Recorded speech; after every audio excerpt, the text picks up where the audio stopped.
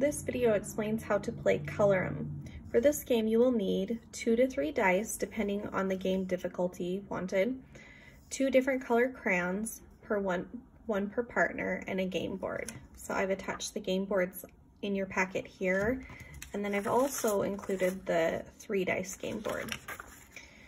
Okay, the directions say, this is a simple game that has students rolling and adding.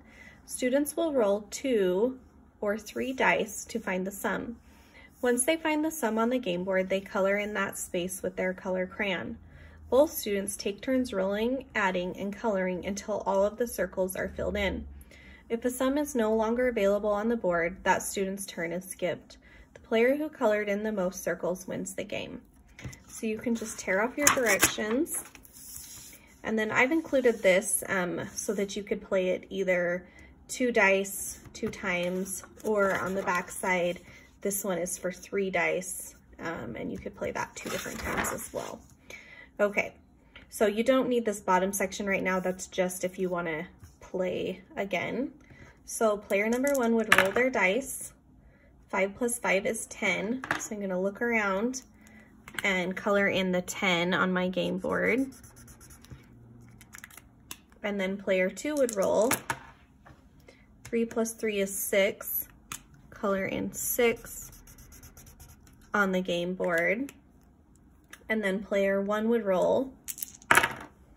3 plus 3 is 6. Color in 6 on the game board. And then player 2, 5 plus 1 is 6. I'm looking, here's another 6. And then player 1, 1 plus 2 is 3. I color in 3, and then you just keep going, taking turns until the board is all filled in. So 3 plus 5 is 8. And remember, if you further along in the game, you may come to the point where the sum of the 2 dice that you added together is filled in. And if that's the case, if they've already all been colored in, then you just skip your turn.